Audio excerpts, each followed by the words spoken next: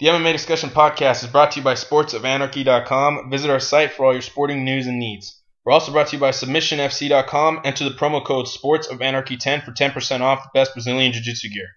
We're also brought to you by MMAProfit.com. Play MMA Fantasy for free for the chance to win $100. We're also available to be listened to, viewed, all that other goodness on iTunes, Stitcher app, which is available on all smartphone devices. Anybody needs to listen to us on the go, please subscribe or create an account for Stitcher. It's completely free. MMA fans, we're here, episode 19, I believe, and I'm joined here with MMA Discussion admin Adam. Adam, say what's up. Hold on. Okay, go ahead, say it again. Alright. Hey. I'm burnt out, man. For anybody that watched this past UFC on Fox 14 card, I'm out. I'm so burnt. I could not be more burnt out on my excitement. And Adam, I gotta tell you, before this fight was even announced, there were rumors that Gustafsson and Anthony Johnson would fight. Now, I don't know if you know, but Anthony Johnson is like one of my top 5. And has been for the longest time since his welterweight days. Made that clear over the last 2 years. Oh yeah, he's one of my all-time favorite fighters to watch. And before the fight was even announced, I remember arguing with some hardcore fans that if Gus and Johnson fought, Gus would just light him up and it would be easy. It would be no challenge. And I explained it from every aspect, from my fandom to my analysis, to every kind of way I could break that fight down. I literally broke it down for many fans how I saw that fight would go. And it literally went to a T. I broke down the game plan for Johnson, what he should do, and he did it. And man, it was awesome to see. It was one of the best moments for me as a fan to watch, because literally 99% of anybody that I talked to about this fight, anybody in my MMA circle, on the page even, thought that Gus would get that win easy, and I was even going as far to say he's gonna fight John Jones, and I think that he has a real good chance, and I really do still. But before we even get into that, I was just so amped to see Johnson get that win. So there's my fandom 2 minutes of the day. Adam, you saw the fight. What did you think? Well, like we were talking earlier, if you asked me to pick a winner, I wouldn't be able to. It was one of those fights where I didn't see any one man having a clear skill advantage except for Gustafsson's reach and Johnson's power. And I'll always take the power over anything, because Dan Henderson made a career of having so-so technique, but hey, he can knock you out at any time. He won championships like that. There's something about Anthony Johnson getting poked in the eye that makes him a killer. I don't know what that is, but he's the best at getting poked in the eye and knocking the fuck out. I think if John Jones does that in the fight, he should just run for the next 2 minutes. And he's going to have to do that a lot. All right. For that fight, he's going to have to be on his bicycle and stay on the outside. But, I mean, one thing that Johnson showed in this fight is that he can say, fuck your reach, man, and just come inside and hit you. I don't know, it's hard to say what Johnson's jaw is. I don't think we've ever really seen him all that hurt, except for, maybe the Koscheck fight back in the day, but at light heavyweight or heavyweight, didn't Arlovsky hurt him once? It's hard to remember. It's been a while since I remember he landed a good shot on him, but it didn't really slow Johnson down in the sense that he didn't back up and pedal back. He kind of stayed in the pocket with him, but you could tell he was visibly shooken up by it. Yeah, but I mean that's Andre Arlovsky, Yeah, and one of the biggest differences is that people were trying to compare Gus's skill set in this fight to the one he used in the John Jones fight, and it's just not the same kind of fight. With John Jones, he had the long reach advantage in that fight. Gus didn't. Gus had to do what Johnson had to do to him in this fight. Gus had to come forward. He had to get on the inside and use his reach to the best of his ability and get and stop Jones from utilizing his. And he did that in certain portions of that fight. And people were saying, with his long reach, he'll be able to do it and get it done from the outside. And there's a chance that he could have done that. But they were basing the fight too much on the John Jones fight, which is a totally different fight, especially because Jones was able to land a lot of shots on Gustafsson, shots that what I was saying, if Johnson could get the chance to land, would probably put Gus out. And Johnson, sure enough, was able to get on the inside and inflict the punishment he needed to get that finish. I knew that he could. I mean, he's got great footwork. He's got his hand speed is one of the quickest in the division, I feel. I like as opposed to like a Glover Teixeira or Ryan Bader. I mean, his hands are way faster, I feel, and his footwork has gotten better throughout the years. I paid so much attention to his striking style since the last couple of years. Actually, more so since he got cut from the UFC after the Vitor loss in 2011. Or was that 12? 12, right? A while ago. Yeah, it was a while ago. And I remember after that, after getting cut from there, I wanted to see if he improved. And it wasn't until he got into the World Series of Fighting, which was like 3 or 4 fights after, where I could just start seeing the improvement, the footwork, the counter striking ability. His hands have always been fast. So, I mean, that's just always been a weapon of his. And, of course, moving into light heavyweight has been the best thing that he could have possibly done. He doesn't get tired as often, I don't think. He's really built up that body to a light heavyweight's body, because when he was at welterweight, I think he was fatter because of the fact that he didn't have as much muscle back then, even though he was built when he would cut down to 170. And so I've seen the improvements, and I think he's the best version of himself that he's ever been ever. And so, man, I can't wait for that John Jones fight. But yeah, that was the thing, is that people were saying, Gus, because of what he did to John Jones, he could be able to do it to Anthony Johnson. And I was like, that's a totally different animal he's dealing with in there. Yeah, you can't. That's what I don't like about comparing fighters and fighters. I mean, they're both big and black, and that's where the similarities end. Even Johnson's style to approach wrestling is more shot from the outside, whereas Jones is more of a Greco style. Yeah. And Johnson hasn't really. I know he took Bill Davis down once or twice, but I mean that's an element that people underestimate. It's like, why is he able to get inside all these times and hit him? Well, you got to be worried about the takedown. You can't take a full striking defensive posture. You got to sit a little bit lower, have a little bit more of a wrestling defense posture, and that leaves you open for strikes, especially up the middle. And that's where he landed, was right up the middle with the right hand. I made a post on the page a couple days back about how I think that legitimately you can make the case that maybe not the best in the world, but Anthony Johnson's the scariest guy to fight in the world. Right now? Oh, hell yeah. Johnson, you're going to get hurt. No matter win or lose, you're not going to come out the same guy. Mm-hmm. Yeah, and man, I think that his skill set is there, though. I mean, looking at him, and we'll talk about this in a minute, about we'll try and analyze the fight with him and John Jones, but I believe that he's really who was that trainer of his? Ernesto Hoost, right? Or who's down at is it Hoost at Black Zillions now? I think so. I believe so. I mean, it is. He's the greatest kickboxer of all time. That's not a bad place to learn. I don't know. Yeah, I heard that he, because Johnson has always had a decent kickboxing style, and it's just, I heard that Husta was handling him in the striking department for this camp, and so I was thinking, like, whoa, what a guy to have in your corner, and based on this performance, I would hope that he keeps him for this title fight coming up. Let's talk about the rest of the card real quick. You saw Dan Henderson and Gegard Mousasi. What did you think of that fight? It didn't. I expected Mousasi to win. I didn't think it'd be that quick, and I'm perfectly fine with the stoppage. He went down a little funky. Someone's like, he tripped. No, he was rocked. He went down because he got hit with a punch. Yeah. And as he was grabbing that single, Mousasi landed the left, and you could see him let go of the single and limp out. Mm-hmm. Perfectly fine stoppage, and we now know that had it not been stopped, Henderson might have permanent eye damage.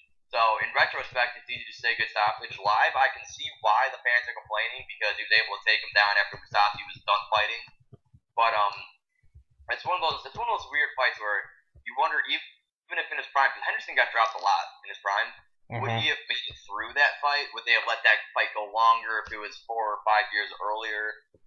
It's hard to say, but I mean, that was that fight where I worried if Mousasi would get too relaxed and get clipped, but he never did. He fought how you should fight Dan Henderson if you're a striker like Gegard Mousasi. Stay on the outside, let Henderson come to you. He will leave himself open because, goddamn, he's a little open for that right hand.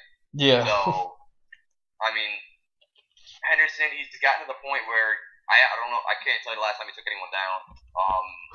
he's got Chuck Liddell syndrome. He's going to do one thing, try to hit you with the inside leg kick to set up the right hand. Yeah. And people are seeing through that now. He looked awful against Cormier. He looked pretty bad against Musasi on Saturday. And that was, I mean, his speed looks fine. Doesn't look like he slowed down. It just looked like he doesn't have. Maybe his mystique is gone. Maybe it's just, people know they can beat him and not get it with the right hand. It's hard to stay with a guy like him. Yeah, I mean, it just seems like he's really dumbed down his style to that right hand. That's what. Fedor did the same thing at the tail end of his career. Fedor in his prime was very good mixing the throws, going up and down, leading with different punches. And then, like, you look at the Henderson fight, what was Fedor's strategy? It's just windmill punches, maybe want to land, and, that gets you knocked out. That's kind of what Dan Henderson's doing lately, too, is, well, I'll just throw this over and over again like it's the UFC video game, one of them will land. And it does.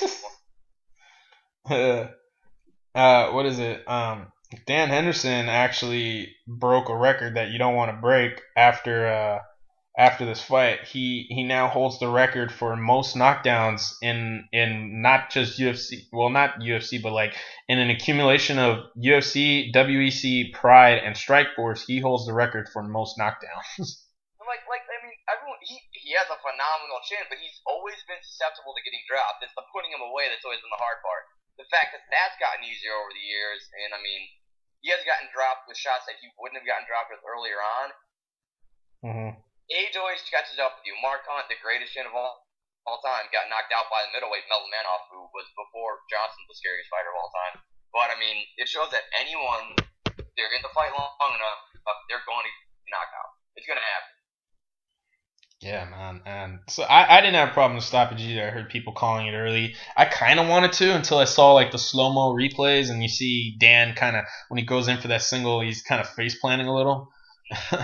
And it just seems like he was a little, woozy there. And so, Musasi looked really good. Yeah, definitely. If someone who's overly patient, that's the kind of fight where being patient paid off for him. Mm-hmm.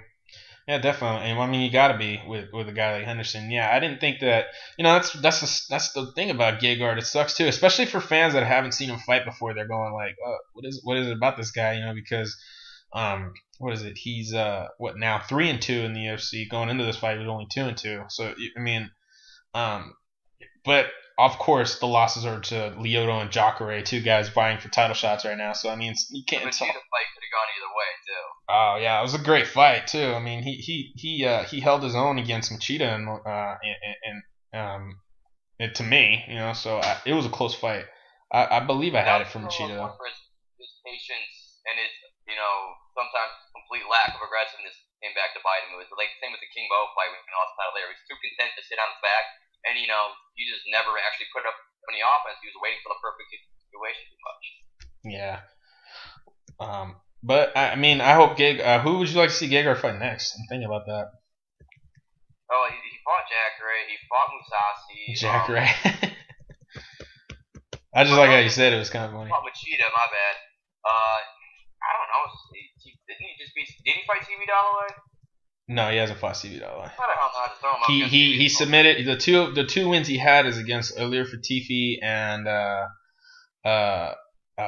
Mark Munoz when he submitted him with a Rene de Choke. Oh yeah, that one. And CB's fighting Michael Bisping coming up. Kind of a career resurgence, staying a little more toward the top than he had previously in his career. And that's also a fight that could play against Gegard's style, who is overly patient, gets on his back. He's great off his back, but you wouldn't know it based off of some fights. He's like, I'll hold here in guard. So, I think that'd be a good fight to see if he's actually upped his aggression a bit. Maybe he can counter the takedown a little bit better. So was the Munoz fight, but he never let Munoz get off like that. He kind of picked apart Munoz from the beginning. Yeah, that was one of his finer performances in recent years too. Yeah. What is it? CB Dalloway's fighting Michael Bisping, 180. Perfect winner of that fight. I completely fine with the winner of that fight. Yeah, because either Bisping or CV, that's a great fight. I think, especially for Bisping, I think Gegard, that's a perfect matchup for him too. Yeah, because once again, Bisping's another guy who's going to test that overly patient style. Bisping lets no one rest in any fight ever. Yeah, so that's his weapon, cardio. It's always been one of his greatest weapons. And it's one of those ones where it's like, something's got to break. Depends on which one. So that's an intriguing one. And, you gotta wonder how much longer Bisping has left too. But I mean, he doesn't seem to be. He's racking up losses, but it's not like he's slowing down. I think competition's starting to pass him by. Yeah, I mean, it just seems like he's starting to enter that gatekeeper range. But I'm gonna reserve that kind of talk until he has a performance like where you think he should lose. I mean, he's kind of had that. Who did he lose to recently? Not Tim Kennedy, but Luke Rockhold. But Luke Rockhold's Luke Rockhold. So Luke Rockhold, something weird about him. I've talked to you about this. There's something about him that I just don't get. The fact that he looks like a surfer and not a fighter, and he just gets in there. He's like, oh, you can kick really hard. Okay. Did you hear that guy was on a show called Millionaire Matchmaker? Like, overly impressive to me. I don't know. Maybe I'm just a stickler, but I still have to be sold on him. Yeah. Oh well, I think he's is a really great fighter. I don't think he beats guys like. I don't think he'd win a rematch with Jacare, and I don't think that he beat Weidman. The first fight, honestly. Huh? I didn't think he won the first fight. I thought that was a close fight, but I wasn't judging it. But at the same time, I was thinking like I felt like he landed more combinations than Jacare did in the feet, and so that kind of just woozed me into thinking he won. So I would have to rewatch it. This was a while ago. Yeah, I mean, I was also watching it from a Jacare fan standpoint, so my opinion at that point was biased as well. Yeah, I feel like watching it. I remember watching it thinking it was a great fight, so I might just go watch it just for the fun of it on Fight Pass. Probably watch it on Fight Pass. Yeah, I'm sure it's there. A lot of great Strikeforce fights are. And I'm actually at UFC 82 now. I've been watching them all in chronological order since since a couple months ago, and yeah, it's just kind of taking over me. But I think that Gegard, it sucks though because having lost to two of the best in the world that have or will fight for the title soon, possibly, but what's crazy is he's only 29. He had just as many fights. He still has just as many fights as Dan Henderson, but he's 29. That was really throwing me off. They both going into this fight had 42 fights, and I'm like, whoa. The sad thing is Dan Henderson's record is starting to couture out a bit. It's starting to become like a 2-to-1 win ratio, which doesn't look as good just based on a pure number. Yeah, what is he? He's 30-13 now, right? So he's 30, 14, something like that. Yeah, 30. Yeah. Like one thing I would say about Couture is that he only won 3/5 of his fights or something like that at this point. Oh yeah, I mean he had like a 3-fight winning streak going into that Machida fight before he retired. So. I mean, he kind of walked away clean, What? He kind of walked away clean, not on a bad streak. Not like if Dan decided to retire now, it'd be kind of bad. It's not like he got caught that fight. Could he have won? Sure, but I mean, didn't look like he would have. He looked like a fool.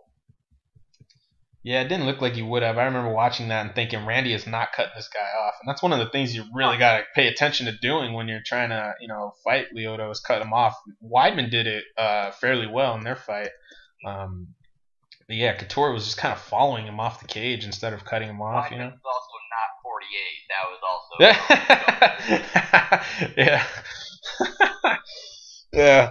Good point. But what is it? How old is Couture now? Like 50? That dude's crazy. He's over 50 now. I don't think I don't want him to ever come back.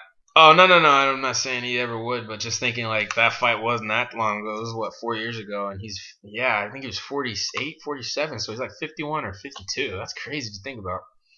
He is now 51, yeah. Yeah, that's nuts. That also comes the argument, is starting at MMA at a later age not that bad of a thing? I mean, he fought to be 47, he didn't debut till he was like 37 or 39. Something along the lines of that. Oh, I thought he was like 32 or 33. Like he debuted at UFC 19, right? Yeah, but even then, he debuted at a much older age and a lot of kids. Oh yeah. Coming in 18. But see, the thing about Randy. 425. Yeah, see, the thing about Randy was that he was just always in shape, no matter what, throughout all of his life up till that point. And in the sense, like he was a boxer in the army, and he was like an Olympic alternate, I believe.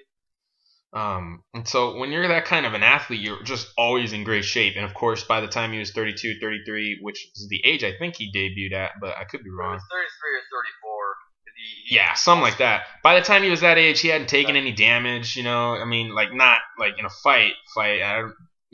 so as far as I know, I think he had a really clean bill of health before even going into mixed martial arts. And he was in the Golden Gloves, but the Golden Gloves is different than the high level pro boxing. Oh yeah, I mean, yeah. And so by then, I think he was just at a green area in health going into it, and he hadn't gone through too, especially because if he was an Olympic alternate, which I'm just kind of guessing because I think that's what he was, but I could be wrong.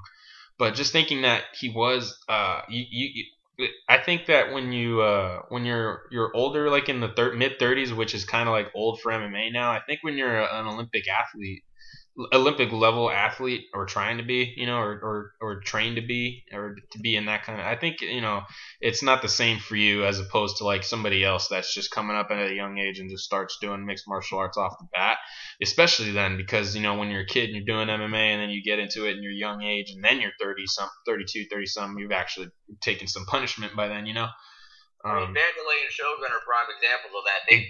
Definitely. Yeah. Mid 20s, and when they're in the physical prime, their body's already breaking down. Yeah, I mean, I was talking about this with Jonas about Yoel Romero, because he's like 37 now, but because he's been in the Olympics and he's trained his body, since a young age to just be at its physical peak. He's one of those exclusions from that kind of list where you're thinking, oh, he's in his 30s, he's too old to be doing this. He's not really. I mean, he's what? Was he 14-0 right now? He's not even been beaten yet either. So. And the thing is, like, he comes from a grappling background where, like, I do know jiu-jitsu, judo is a little bit more physical. Judo's a lot more aggressive toward, Oh yeah. Getting thrown on your back is not fun. It destroys your body like kickboxing, boxing, or training MMA all that time does. Yeah. It's one that your body can easily recover from and be fresh still. So if any base like wrestling and grappling, not a bad place to go if you're coming in old. Yeah, and so like I said, him and Randy back then at the time were not bad, and I don't know about Hendo, but I believe he was in his late 20s when he started, right? Something like that. Because I mean, everyone wants to say he never won a UFC title. Technically, he won the UFC 17 tournament, so I'll give him that much. Yeah. But and he's won a lot of other belts anyway. He won the Strikeforce, Pride belt. He's had a great career. So if he did retire now, he started at 27 years old. 27, and he's 42 now. Oh, okay. 44. So he's 44. Oh shit. Yeah. So that's what 14-year career. Wow. Or no, 17-year career. A lot of people say the stain on his career is never won the UFC belt. Mine's that he never defended a single title he ever won. He never attempted a title defense of any title he ever won. I thought he defended the Strikeforce belt, did he not? No, he won the Strikeforce belt, fought Fedor, and left. Oh, that's right, yeah. And he won the welterweight Grand Prix belt, which became the welterweight championship. Never defended that. Won the middleweight championship belt, and then Pride was, so he never defended that either.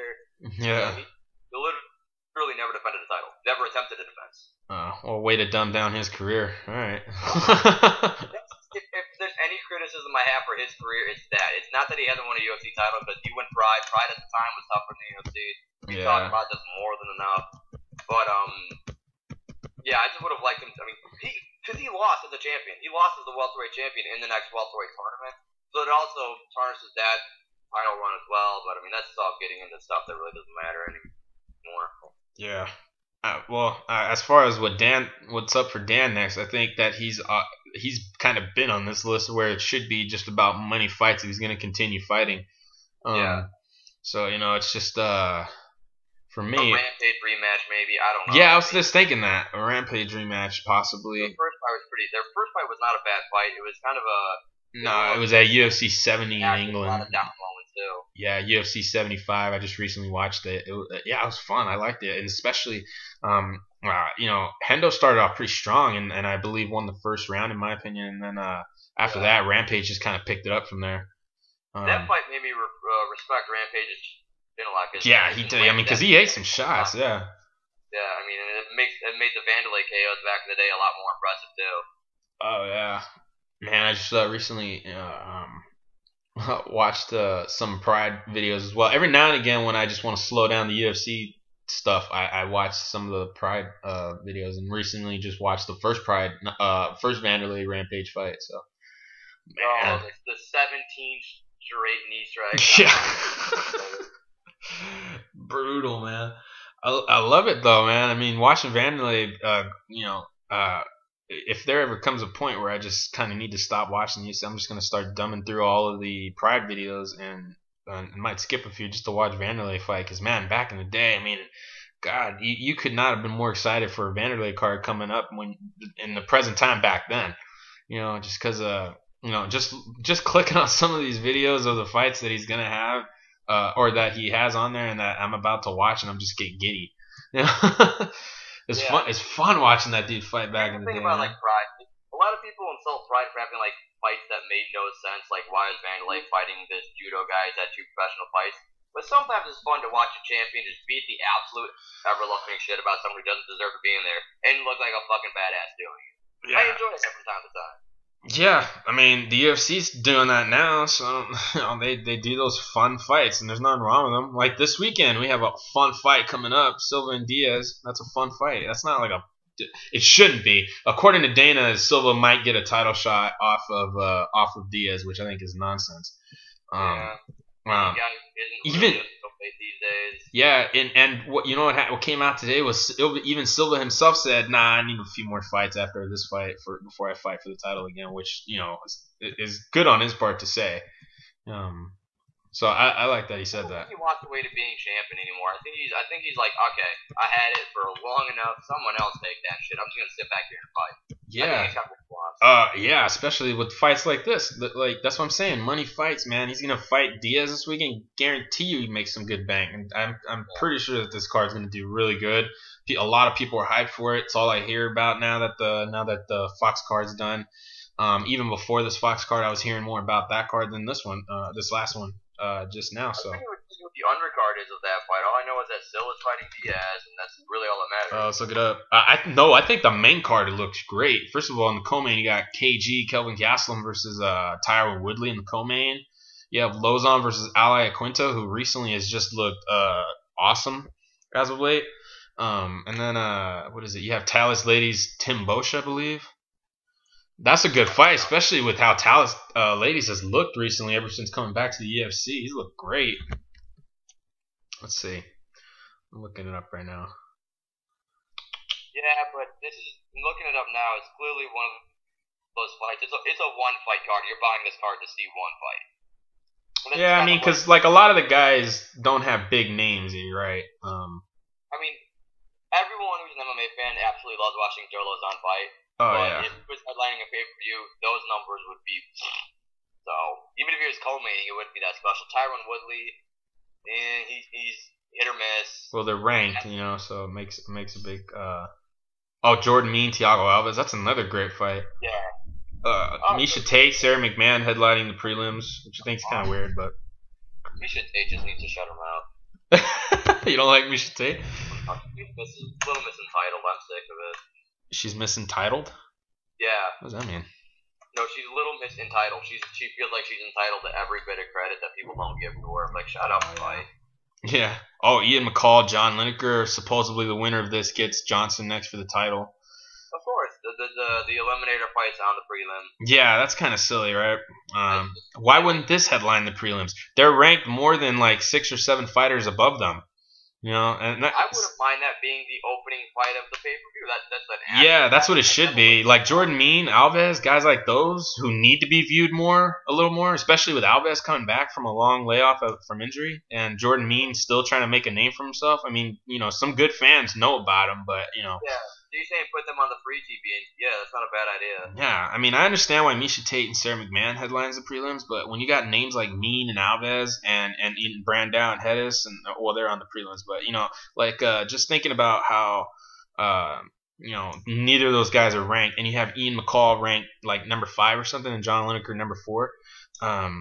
Then those are the guys that should take precedence, especially when a title fight is on the line. I mean, I understand that, that being on the prelims, they might get viewed by more people. But it just seems like it's less important if it's on the prelims, especially when a title implications are on the line, So it just seems weird. I just think that's poor placement of that fight on this card. But Has he made weight 2 fights in a row? John Lineker, I do not. I know he made weight his last fight. I don't think he made weight the last one. So. Well, it looks like he made it against Bagutinov because nothing said in the notes that it was the catch weight. So I mean, if he's made 2 in a row, that's impressive. Said he made weight against Bagutinov? Well, it's not saying he missed weight. Oh, okay, yeah. And then he made weight against the Optican Oscillist, or however you say his name, and then he beat him. Yeah, God bless you. Yeah, so it seems like he's getting that going. He's finally figuring that out. What's crazy is that he missed weight so many times, and then when Henry Cejudo misses weight once, they just say no more. But apparently Henry Cejudo will get that shot again. This card looks great to me. I think for a fan that knows all of these guys and knows what they bring to the table, I'm freaking amped. But of course, all of your nonchalant fans that don't watch as often as we do, are buying this just for the main event for sure. But me, I think this is gonna turn out to be a great card. It kind of needs to at this point. Whenever they have a one match pay per view like this one, they need the card as a whole to be great because they need to build fighters off of these cards. Oh, definitely. They have seemed to have waned away from pay per view a bit, doing a lot more free cards than pay per view cards. Yeah. You could argue that's watering down this, that, yada yada, but I don't think that's the case here though. Trying to make stars this time, as opposed to the last 2 or 3 years where they've just been sitting on their laurels and stuff like that. Mm-hmm. They're trying to pump people, and I from a business side, I respect that. Yeah, but for me, I just think that this card is going to be great. As far as everybody on the card knowing what they brought to the table, how good they are, especially ladies. I mean, he's like, if I have to look at the main card other than the main event and say who I'm most interested in seeing, I actually have to say Talis ladies. And 5 years ago, who would think I'd be saying that? But yeah, since coming back, I mean, he's like on a 3-fight win streak. Let me see. I think he's on a 4 wins on every fight. Yeah. Well, I mean, in the UFC. What the hell is that? What's up? Why does he have 2 wins by TKO? That's just... Yeah, that's great. No, he knocked out Francis Carmon his last fight. I remember that. And then Trevor Smith the fight before that. And then he came into the UFC fighting Tom... Who did he fight in between them? Oh, Ed Herman. But his first fight back in the UFC at UFC 163 2 years ago, that got fight of the night. I was like, whoa, when did this guy decide to, stay in the pocket and actually get some boxing going, He hung in there with Tom Watson and beat him on the ground and then hung with him standing and was able to get the decision. And I was thinking like, whoa, he's gotten way better. In this close fight, he's never looked better to me. Yeah. So for me, the last fight No. You can look at the Marquardt fight as one of those ones where he kind of busted out, but also Marquardt got deducted to shit for, I think, illegal knees, and I think grabbing the cage was what he got before that fight. But, yeah. Just that fight. Everyone still has that stain of the Anderson Silva fight where he literally just Aoki butt scooted the entire fight. That's slowly going away as he keeps on putting on these fights that make you go, where the hell has this been? Yeah, 4 fights in, and now he's fighting Tim Bosch, a ranked opponent, and I think he's like ranked 15. Tim. I think Bosch is like somewhere 11 through 15, but ladies is 15, and this is a big fight for him, especially if he wins 5 in a row, and then and if he can get another finish, it would be crazy. He's gotten 2 finishes since he's returned, and by knockout, which is insane because I don't remember a time he ever got a knockout in his first tenure in the UFC. I don't think he did. He was one of those guys who was seen as, if he gets you down, you're in trouble, but you can stand with this guy. Clearly, now... Not the case. You gotta pick your point. Yeah. What's crazy is we've actually gotten away from the UFC on Fox card, but Ryan Bader and Phil Davis, what did you think of that fight? I'm kind of glad we avoided that whole fight. Well, how did you score it then? We'll just go with that. That no one should win.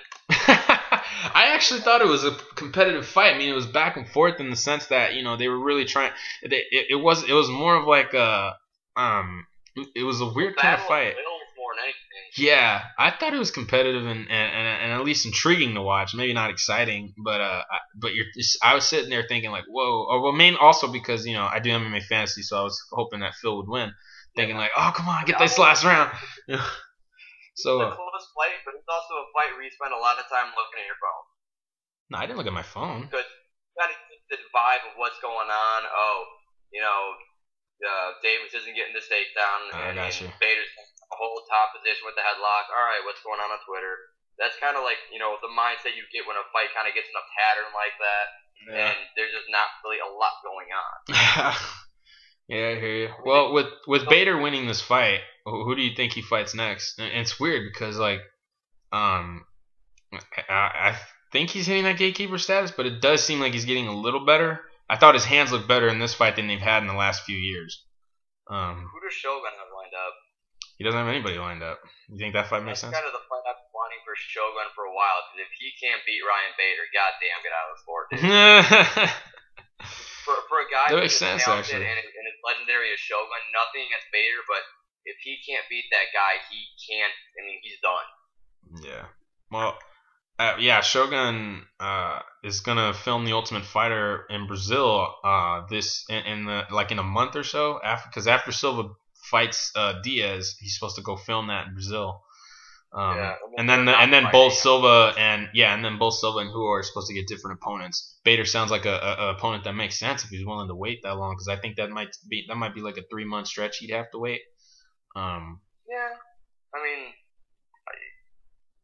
for me, just as a Shogun fan, I've been saying this ever since the Dan Henderson fight. He needs to fight Bader.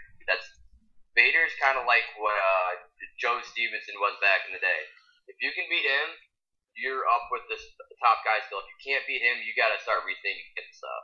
In a way, that's what Bisping is right now. If you can beat Bisping, you're one on top. If you can't beat Bisping, it's back to the drawing board. And Shogun's running out of boards to draw. That's more so the case for Bisping than anybody else. I think Bisping, of all his wins, only 2 or 3 of them, if that. And he's got a lot. He's got like 15 wins, but like 2 or 3 of them are only still signed in the UFC right now, and that's that kind of says a lot. I don't know what the case is about Bader, but yeah, I mean, a lot of the people he does beat don't generally get above him much after that. You know what I mean? Like guys like Keith Jardine or Eric Schaefer. Say it again. So that's exactly the guy I was thinking of was Jardine. When I ever think Ryan Bader, I think of his wins against Jardine, wins against Matyushenko, guys like that who they're not around anymore. Sure, they're solid names, but they're not around anymore. Oh God, he's on a 4-fight win streak. Who? Oh. Who is? Bader. Oh, Bader? Yeah, he's beaten like what? Anthony Perosh, OSP. He just beat Phil. Who else did he fight? Beijao. He beat. Oh, that's right. Oh, that was a horrible fight, though. That's the problem with Bader, dude. If he's not knocking you out, he's laying on you, and he's not really aggressive with his ground and pound. Yeah, that was also I mean, I'm thinking in that Perosh fight, like, man, he should have. I mean, he broke his hand, so I guess there's that. But yeah, in that Perosh fight, man, I mean, he beat him up to a 30-25 or something like that, to the point where you're thinking, like, man, you should have finished that guy. He gave you not much at all. In that fight, if he just amped it up just a little more, I'm sure he could have gotten finished. And then in the OSP fight, it was just the same deal, but for 2 more rounds, but with less aggression. So it wasn't that fun to watch. Neither was the Feijao. And now he's got this Phil Davis fight, which I think out of all 4 of them is probably the most intriguing to watch. And I say intriguing because Phil made it a fight, at least. You know what I mean? Those last 3 guys didn't. But not really fun. And in a day where you got to market yourself with not only your personality, but your propensity to put on exciting fights, he doesn't come up in the exciting to fight department. His most exciting fights are against Teixeira and Machida, where he got knocked out. Yeah. Yeah, that. And then early on, before any losses, he had an exciting striking style. He wasn't as afraid to strike with guys, you know? And that's the thing is that, like... Fighter, I think he won that with, like, 2 knockouts.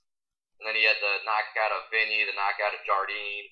Knockout of Eric Schaefer, I believe. Did he knock out Eric Schaefer? No, I don't know. That one wasn't. He was close in the 2nd round, but he didn't put him away. I kind of want to look at his record now. I want to see who he used. Right now, he's 19-4. I do remember the Schaefer fight. That was on with the first Shogun Cheetah card. There were a couple times I thought he had him, especially in the 2nd round. He hurt him bad with punches. Nailed him with a diving right hand that I thought was going to put it away, but he just Schaefer was tough, I guess. It's been a while since I've seen. Yeah, he knocked out Jason Brills after a loss to Tito at 132. Oh, I remember that fight. That was a hilarious knockout. He kind of like jabbed him when he like he's kind of drunk. Yeah, and then Brill's just slow motion. Yeah, it was kind of similar to the way that Henderson fell backwards, like stumble, and your leg just isn't there anymore. Yeah, Bader's, man, that's weird. That he's just he's just kind of even in winning, he just seems to be on this weird slump. Like it's kind of funny. Yeah, it's wins that don't put him out there. And I mean, I think the Phil Davis win does put him out there. Like, whoa, okay, so he beat a highly ranked guy, a highly skilled guy. And he did a good job with a guy who's known for being an explosive wrestler and tough to stop. Yeah, I mean, especially because I honestly thought Phil Davis, he was more athletically sound. So I figured he was a strong figure. He'd be able to hang with Bader and actually beat him in the wrestling department. But I still feel it was like more of a stalemate there. I thought he would possibly get him a submission because, I mean, even though Davis hasn't finished anyone in a long time, those arms, it's easy to lock up, or easier for a guy like him to lock up those arm submissions, arm triangles, the anacondas, all that kind of stuff, the Bravo chokes. Yeah, I thought that Davis would get the submission. I think Bader's more. I thought, just because Davis being the way that he's been lately, it just seems like he had. And Davis is one of these guys where I don't feel like he's really filled out his potential at all by any means. You know what I mean? Yeah. I feel like he has so much that he could still learn and add to his game, especially in the striking department. It doesn't even have. And I hear a lot of people tell me he doesn't like to be hit. It's nobody likes to get hit. He just doesn't react well to getting hit. But I just see for his frame, he just has like he looks like a really, really clean canvas where you could just really if he's devoted like a good year to just striking, because his grappling's there. I mean, it maybe it needs to get a little better, so add that in. But he just really needs to devote a lot of great time to striking now. Do you remember that little thing he had where apparently his wife said he was like pseudo raping her or something like that? Oh yeah, I heard about that. Yeah. Ever since then, he hasn't been the same. I feel like that was a turning point because I feel like after that was between before the Vinny Magalhaes fight. And he didn't look bad in it, but he didn't look good. And ever since then, he just hasn't looked good in really any fight. Even the Machida fight, he didn't look great. He won. It was a contested decision, and a lot of people don't think he won, but he didn't look good. That's when he started to become a little overly content with holding. Yeah. Oh, excuse me. Hold on. Jeez. God bless you. God bless you. Thanks. But yeah, I feel like he first of all, he's gotten less aggressive in there, even with his wrestling. Like if you watch the Tim Bosch fight, that's easily his finest performance because he was throwing that dude around and he was making it like he was making it a point to go after the guy. You know what I mean? To really go after him in the sense where he was just aggressive, coming forward, putting pressure. He's not that kind of guy. Most recently. He's a Gus stand too, and it's just ever since then, it's just something isn't there. And I feel like after his wife said, "Yo, this guy's a little bit too on the up and up with his dick in my ass" or something like that. Yeah, it seems like with him, it's got to be a mental thing. Yeah, but at the same time, I don't feel like his skill set is improving at all. Yeah, I feel like that's probably part of the mental thing. I don't know where he's training at. Couldn't say off the top of my head. I'm looking up. Oh well, as far as I know, he sticks at Alliance MMA, but he also had that thing where he was very close to Lloyd Irvin, and then Lloyd Irvin went through that whole Lloyd Irvin incident. And honestly, he hasn't been since he left either. It's I don't know how much how much Lloyd Irvin had to do in his career, but he hasn't had a submission since Lloyd Irvin left. Yeah, it's weird. And well, I mean, Lloyd Irvin was one of the grappling coaches there, no? Yeah, like he one of the prime ones there. He was always in his corner, Yeah, but I mean, I was actually talking to my instructor Jeff Curran about Lloyd Irvin one time, and he's like, "I fucking hate the guy." I'm like, "Why?" It's because what he did. He's like, "No, because he's a fucking pony. He'll just pay people who are already accomplished other skills, and they'll slap his logo on them, and they'll go out and they'll represent his gym, even though there's no Lloyd Irvin style. Lloyd Irvin was just a businessman who would find the guys who were just about to break out, slap his logo on them, and put them out there. That was coming from my coach. Is that true? I don't know. That's just his opinion on him. But, I mean, that also makes me question Lloyd Irvin's impact. Is he a good coach? I don't know. I never trained with the guy. So I can't say. Yeah. Well, that's, well, I mean, we'll see where Phil Davis goes from here. I mean, he's not out of the game by any means. Losing to Johnson, I totally got, but losing to Bader is not a good loss. He really needs to pick himself up from here, and I really think switching camps might be the best deal for him. I know, Alliance is a great gym, but not every gym's for everybody. You know what I mean? Sometimes you really need to switch things up, and I mean, there's nothing wrong with doing that. I think that he definitely needs to train somewhere else, and maybe get a different perspective on his skill set, a fresh set of eyes watching him, breaking down. What I want for him is to see him fight someone that he should roll over quickly and beat easily. I want to see him like when he fought Wagner Prado. He rolled over him and beat him easily. I want to see him in one of those fights, because if he doesn't do that, then we've got some serious problems. Yeah. If he's positioning some guy, you should be stopping in 2 rounds. So that's kind of one of those times where I want to see him in a showcase fight, see what if it is mental or if it is physical or what it is. Sometimes in fights like that, it's easier to see, okay, maybe he just doesn't have it against the top yet, or there's something deeper than his training and his fighting ability. I think if Fabio Maldonado makes sense to me. I know he's fighting Quentin Rampage Jackson next. If he beats Rampage, then not him. But if he loses to Quentin, then I wouldn't mind seeing him and Fabio, especially because that makes sense. Fabio has like a 4-fight winning streak at light heavyweight right now. Even if Rampage loses, why not have him against Rampage? See what Rampage had this day and age against a wrestler, and Rampage hates wrestlers, so. Yeah, that's true. Yeah, well, that would be a good fight. You could put on a fight night card, definitely. Rampage and Phil. Just having Rampage there really amps it up. But what's up? Put that as a co-main event of a Fox card. That'll get eyes tuned in. Yeah, especially because a lot of people would be looking in on, okay, where's he at? Let's see where he's at. At least I would. Well, a lot of people probably don't know that he was in a different promotion. I mean, a lot of people who watch UFC may not know that Bellator exists. So when he was gone, they might just been like, oh, that Rampage guy, he hasn't been around for a while. I wonder what he's up to. And then watch him fight and see what he's got. Yeah, it's definitely gonna be, especially that works out for Phil in that sense. We'll see where Phil goes. Like I was saying, I think a new change of scenery is the way to go right now to see. I mean, I don't know what his critique is on that fight, but my critique of him in the last couple of years is that he's just not improved.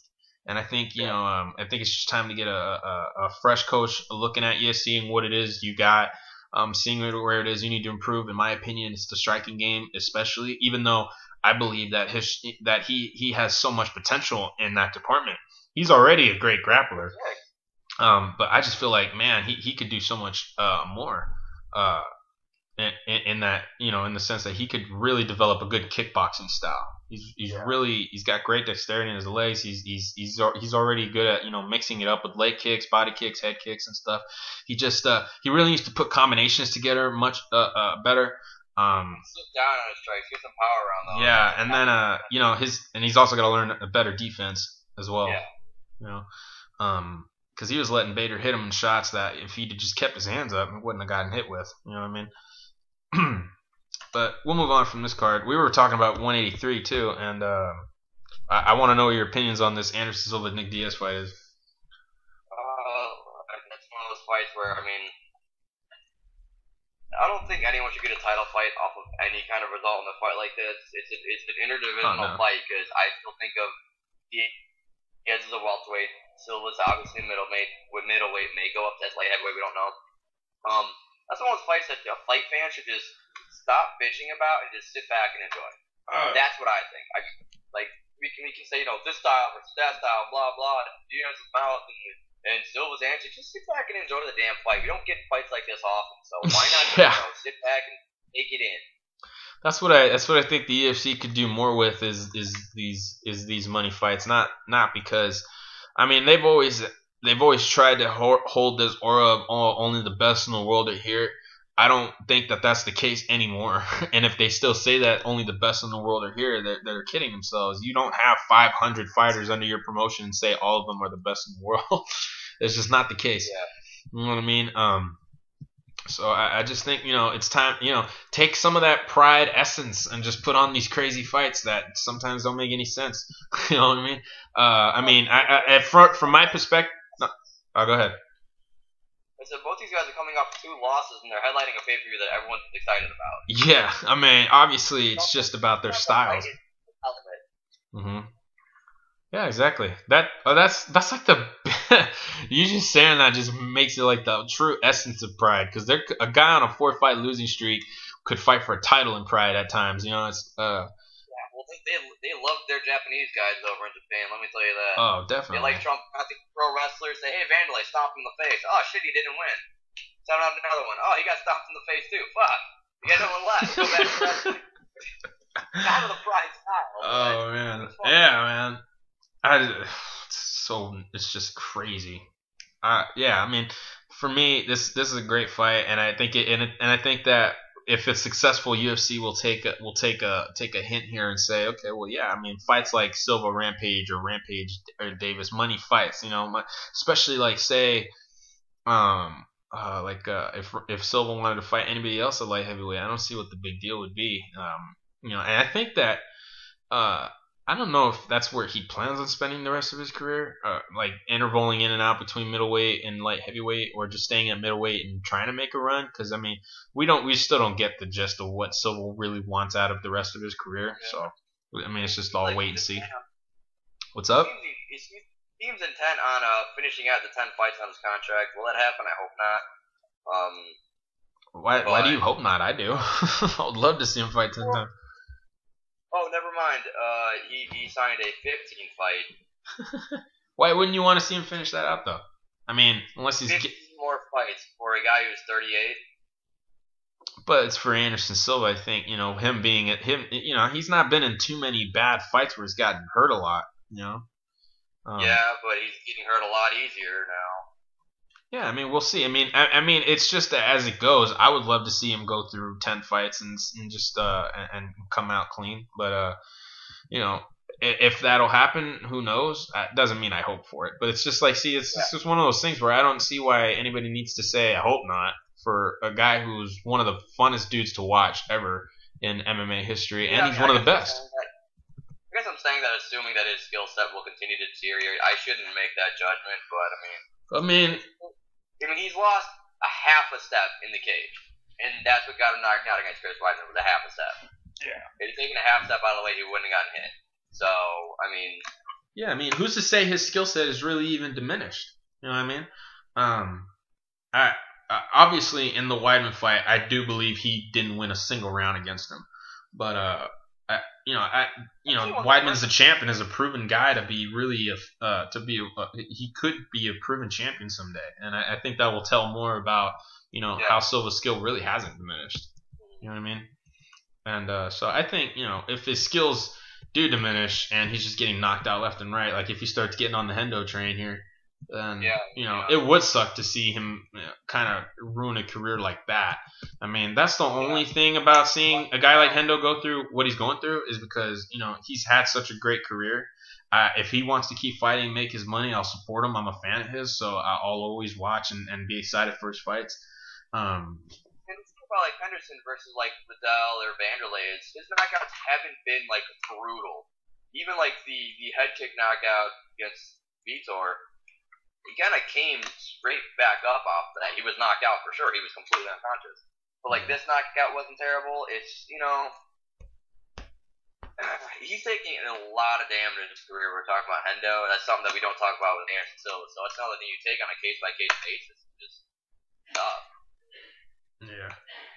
For me, if he win or lose, I always want to see him fight. I'm just one of those fans that just loves to see him fight. If he ever decides to walk away, good for him, and I'm sure he's made a lot of money. Another thing that I've heard, and I spoke about this on the last podcast, but here's another thing that kind of irks me, is when people say he's made enough money. No, that's kind of silly to say. Nobody ever wants to be told how much money if they made enough money, ever. like you for your job, if you made like 10 times more money than you're making right now, and you know you were making all this money, you're getting millions, and yeah, it was hurt. Like you go home, you're hurt. It's like it irks you, but then you get better, and then you keep going to work, and then you keep making those millions. You know, well, and people say, "Oh, you made enough money," and nobody ever will say, "Oh, I've made enough money." I don't think. Yeah. You know, especially in MMA. I mean, let's be real. It doesn't get they don't all get paid what they deserve for sure. So, with that being said, I just think that's always been a weird argument. Yeah, and the sponsors are gone now, so another source of income is gone. Yeah, I hope we got to see how this really trickles down to the fighters. But I mean, yeah, like GSP made a lot of money from Under Armour. I'm sure Anderson Silva made a lot of money from Nike. You don't have that outlet. You don't have that residual money or that the free equipment coming in or whatever you get from those sponsors. That's gone. So. Yeah, I hope Reebok gives out free equipment and gives them a decent pay. I know this tier system coming out. Say that again? I'm sure you read through what the Reebok deal and like equipment and stuff. I didn't read through all of it, admittedly. I just know that I've seen examples of like how these guys will be able to customize their apparel. How you know whenever Reebok sells something with their name on it, they can design it however they want, so long as there's not a sponsor logo or something on it. Yeah, and they're going to be given Reebok equipment to train with every time they're on, like UFC countdown show, the weigh-in, any kind of prep. They're going to be wearing Reebok stuff, and they're going to be given Reebok gear to wear. They're going to be given certain Reebok gear to. They're going to be given options of what they want to wear if they're not like a big name fighter and have their own like exclusive Reebok. You know, here's the John Jones line. So there's. From what I read, as long as it sticks to what the press release said, they're going to be given equipment, and they're going to be given clothing, and they will be getting a portion of all their shirts sold and all that. But obviously, Akira Kurosane is not going to be selling what John Jones sells. Mm-hmm. Akira Kurosane actually retired following his bout. Yeah. That's sad, but that was a bad knockout. I mean, he did the whole unconscious still throwing a punch fall. That's always funny to watch, but man. Yeah. Well, I mean, just for that, good luck to Akira for everything he's for his future endeavors and all that such. I mean, he put on some fun fights, huh? That he's made enough money in his career. He put on some fun fights, so I just I hope moving forward he's able to take care of himself and all that, and I would think Say that again? Open the door for maybe be like a coach in Sweden, open up an MMA gym there that Yeah, possibly. He's obviously well liked there. So we can use his name, open up a gym, train some kids, become a coach, become just a specific area trainer. A lot of people coming out of MMA, they have outlets other than fighting that they can use their skills for. So hopefully he goes along that path if he wants to stay involved. Mhm. Yeah, I gotta believe that maybe he felt he was taking too much damage or something like that. Because fight after the Ultimate Fighter has been a knockout loss for him, and that's not a good sign. No, I believe he won 3 straight and then lost the last 3. He beat Andy Ogle after making his debut because of a bunch of injuries, and then he beat a guy by DQ, so it wasn't really a win. And then Maximo, right. Yeah, Maximo Blanco by DQ, and then he beat somebody else legitimately, but Robbie Peralta, which I was upset about that. Is Maximo still around, or? Yeah, I don't know what happened to him after that fight. That may have been his last fight. He beat a guy named Dan Hooker. Dan Hooker? Yeah, in the Mark Hunt Roy Nelson card. Really? I watched that card. I don't remember that fight. Tonight, apparently. So I remember watching that card. That must have been one of the first cards. In the morning, so your brain might not be fully aware of everything you're watching. All the fucking Japanese names you have to remember from a freaking Admittedly, I was watching that event on my phone at work, so. Yeah. Because I work graveyard shifts, and sure enough, that came on at like 2 in the morning over here. So you didn't have anything to pay attention to, so why the hell not? Yeah. But yeah, I mean, for Akira, I hope I wonder why he would decide to retire. I mean, 3 losses, maybe he was going to get cut, and he thinks maybe if the UFC is going to cut me, I don't need to fight anymore, because that's where I'd only want to fight. Maybe some guys retire for that reason alone, which is respectable. But I can't imagine he's taking too much damage that would affect him. But if he believes that that's the case, then by all means. Yeah, and no one knows your own body better than you do. And Especially, yeah. If you're feeling something's off, then you gotta get out. Mm-hmm. Yeah, well, first of all, I think that also if if Dan Henderson, for example, is saying that he's okay to fight moving forward, then I'm gonna take his word for it.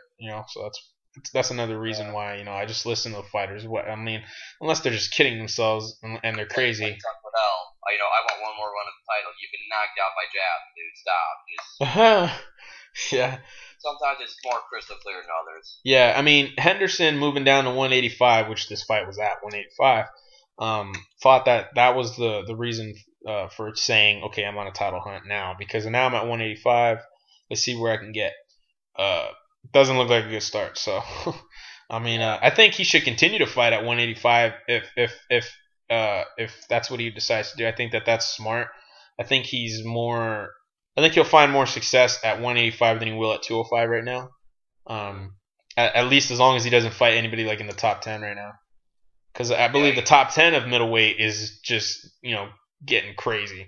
It's kind of like welterweight right now. Yeah, it's building up. Yeah, it's building up really well, and I like that about it. So I think he's another guy that should just take these money fights. Yeah. What's funny is Michael Bisping actually called him out after the event. I could see him wanting redemption. That's the career embarrassment. Yeah, especially because he'd want to be able to. Especially now, I think Michael feels like, I have much better chance now. Well, man, I don't know. I wanted to also ask you, especially because you can help me break this down better than anybody can, because you understand the dynamics of wrestling better than most of our admins do. So how do you see Johnson versus Jones going down?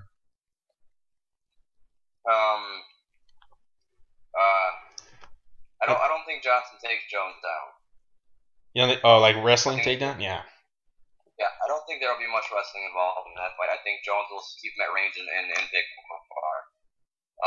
Because that's kind of what John Jones does. He will put you into your strength and embarrass you. And I think that's why Gustafsson was so successful. John Jones wasn't expecting the takedown. He wasn't reaching for that at all. And when Gustafsson came and took him down 9 or 10 times, it's because he was in a fight. He was in a striking stance.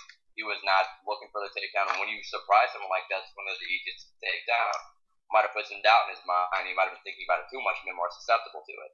Yeah. Where you're fighting Anthony Johnson, the takedown's a possibility. You know that him getting inside the possibility. The only way that Johnson wins is if he gets inside. He can't shoot from the outside and take him down. It's too long of a distance. And John Jones, as we all know, is really good at keeping guys on the outside. So I have to pick John Jones, and John Jones is the kind of guy I will pick him until he loses. Mm-hmm. He's given me 0 to ever pick against him. Yeah, I picked Johnson, and here's why. I think that he's easily the best power striker he's ever fought. And another reason is because I think that the strength advantage plays well for Johnson, especially because he's not Rashad Evans sized like Daniel Cormier is. You know what I mean? Being that small didn't help him in the John Jones fight, especially because John Jones knew that a guy that short, it would be a little easier for him to take him down.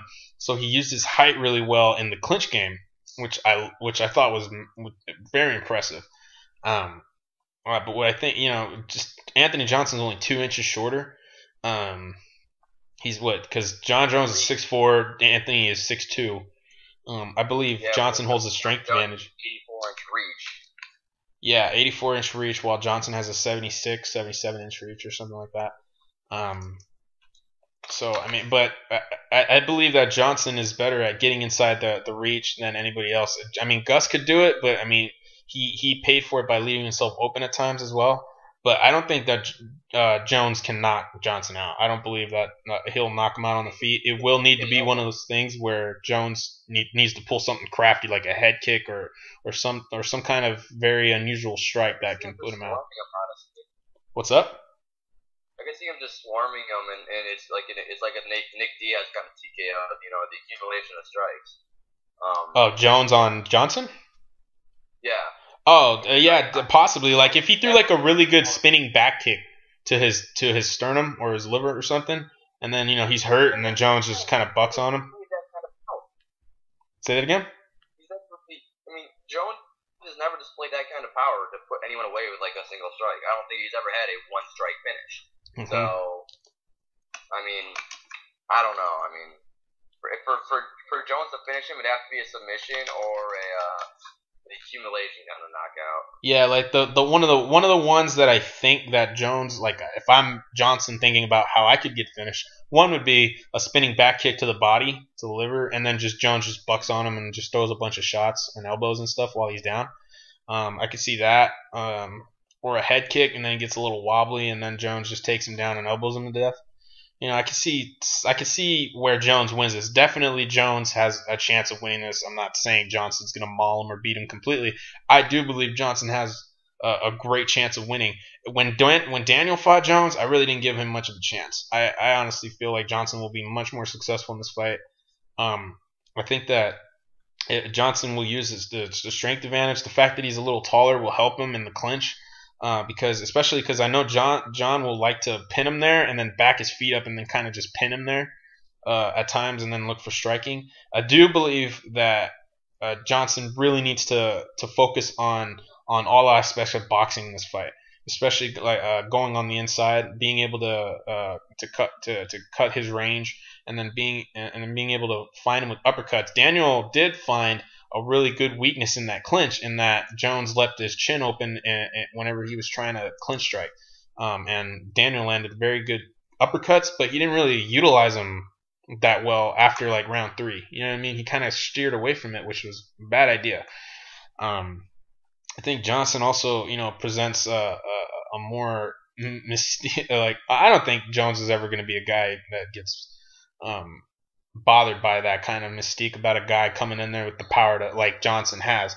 I do believe that Jones was confident going in that Glover fight because Glover, while being one of those power strikers, isn't as fast, doesn't have the footwork of Johnson, doesn't have the strength in the sense that he couldn't take him down and really work something like that. I believe Johnson could threaten a takedown. Taking him down is one tough thing to do for sure. And so I can't say whether or not Johnson will or can, but I believe that Johnson has a better chance than Glover ever could. You know what I mean? That's what I mean. Yeah. So I just feel like Jones. Yeah. Oh man, I hope he eye pokes Johnson. Watch what happens next. You know. Yeah. I mean, if I was Jones, I'd focus on attacking the legs. Yeah, that's what I've been hearing too. Like they said, he's got comically thin legs. It's ridiculous. He looks like a cartoon character. But so does Jones. Stick down low. But here's the thing: is like Jones has these very skinny legs, man, and Johnson has in recent fights shown a really effective leg kick attack. You know what I mean? Like he kicks hard, like not like Melvin Manhoff hard, but with a good.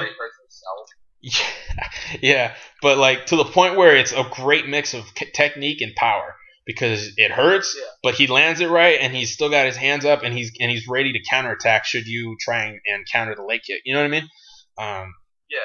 So I believe that for every leg kick John Jones tries to throw, I mean he'll try those oblique kicks, those kicks to the knees, and that stuff he was doing on Daniel and the stuff he did to Rampage. But I believe that if he those guys weren't the leg kickers the way Johnson is. You know what I mean? And he's a kickboxer by trade. He'll be able to give Jones as much as he'll try and give. So I believe Jones is really going to try and grapple his way to victory here. So it's just a matter of, can Johnson fight that takedown? And I think that in most instances he'll be able to do so, as long as his technique and he utilizes that strength advantage right and properly and focuses on wrestling and grappling defense for this fight.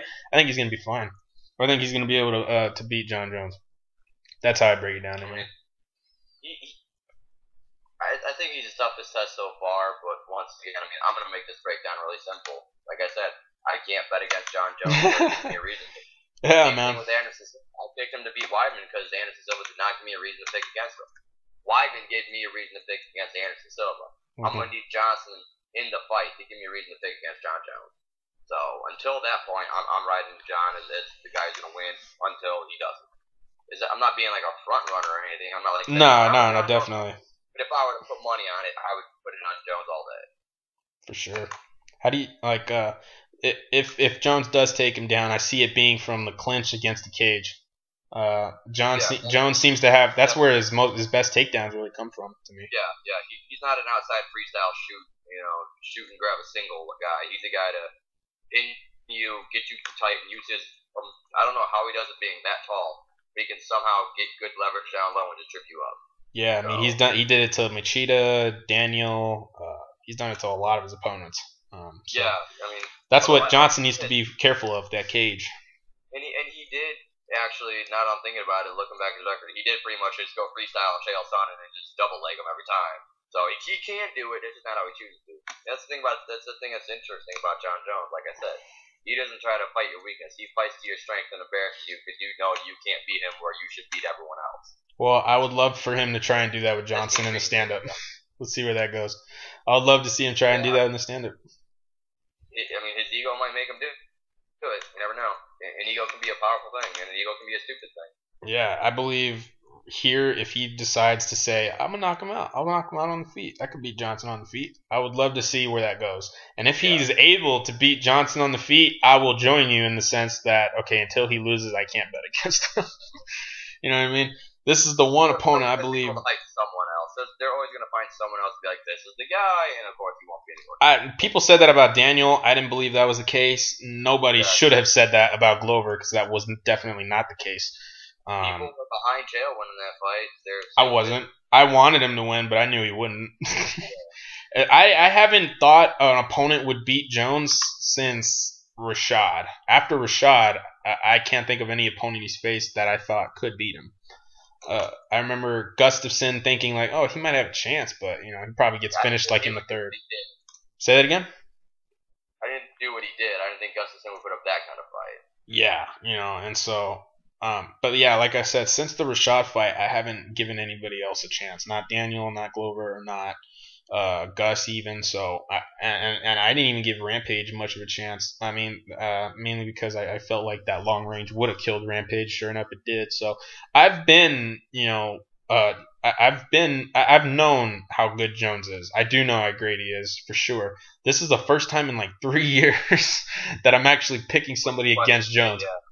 Huh? So where you're questioning it. Not even that I'm questioning. I do think Johnson wins. Just questioning his ability to win a fight against the Oh yeah, definitely. Yeah, I believe Johnson's the guy that gets it done. I really do. And you can say it because I'm biased, but I've watched Johnson, and I just feel like his skill set is the perfect one to match Jones. His physique, his athleticism. I think he'll be able to match John Jones and beat him in certain areas to where he'll be able to find the finish, get the win, and get that belt. And this is the first time I've ever gone against John Jones in 3 years, and I don't even like the guy. I think as a fighter, he's one of the greatest bits of talent we've ever seen. But he's already established himself as the greatest light heavyweight to ever. Oh, for sure. In a ring or a cage. Yeah, for sure. I mean, the guy's incredible, for sure. He is. I just think that Johnson's time is now. I really do believe he gets it done. I mean, I completely respect your opinion, and maybe if I think about the fight more, I'll agree or disagree with you to a different extent. But once again, until he loses, I can't. Yeah, but at least you heard my breakdown. Give that some food for thought. And I mean, if I were to pick Anthony Johnson, would be by doing one of the things you said, and especially finding a way to get inside that reach, which unless he lets you, no one's been able to do regularly. Yeah. I mean, obviously Cormier came in with more of a wrestling type of footwork to get in as opposed to a striking type of footwork with head movement and using that jab. But I mean, like I said, until I see it. Yeah, I understand where the difficulty in believing my craziness comes from. I know that everybody thinks I'm mad. It has nothing to do with your craziness or your breakdown. It just has to do with how good John Jones is. Yeah, definitely. Yeah, it's just, everybody thinks I'm out of my mind. I don't know if you remember Seth Mitchell from MMA Aliens, which is a group that you and I both are part of. Me and him could not have been more on the opposite terms of where Johnson really is in the division. And so, and yeah, like I said, 99% of everybody that I knew in my MMA circle told me he couldn't get it done. And man, one of the greatest nights ever. Couldn't tell you how much I screamed. It was awesome. I came in, I watched that, and I'm like, wow, those last two uppercuts where he made him into a bobblehead doll. Little Nog? Well, no, where he made Augustus in the bobble. Oh yeah, I was especially impressed by the fact that Johnson didn't allow himself to get too carried away, because Gus did land a couple good shots, but he stayed patient and cut him off. He was cutting him off from getting around away from him. You know what I mean? So man, I just, like I said, it's that footwork, that hand speed, the movement. I think he's ready. That's what I'm saying. On that note, let's get this wrapped up. I gotta go to bed. All right then, brother. Well, first, is there anything else you wanted to talk about? On this podcast, no. I think we wanted to talk about, the idea of like back in the Pride days, there were different brands, different outfits. But I want to save that for a different one. I want to have like a nice lengthy discussion on that. So we'll do that maybe later this week, maybe next week. Yeah, we're doing this late at night, people. For anybody that doesn't know, but it's 11:24. I got class at 7, so I gotta get. Damn, dude. All right then, brother. I'll let you get out. Fight fans, please, if you want to contact us, you can by messaging us on the MMA discussion Facebook page. As well as I've been noticing the numbers have been going up on our podcast, which is awesome. Please keep subscribing, keep listening, tell your friends, spread the word. To contact me on Twitter, go at my Twitter handle is at Nick the Phantom. You can also please visit our site, Sports of Anarchy, as well as visit our sponsors, SubmissionFC.com and MMAProfit.com. We appreciate you guys. Have a safe rest of the day. Adam, thanks for coming on, brother. I appreciate you. Thank you, Nick. Appreciate it too, buddy. Good talk.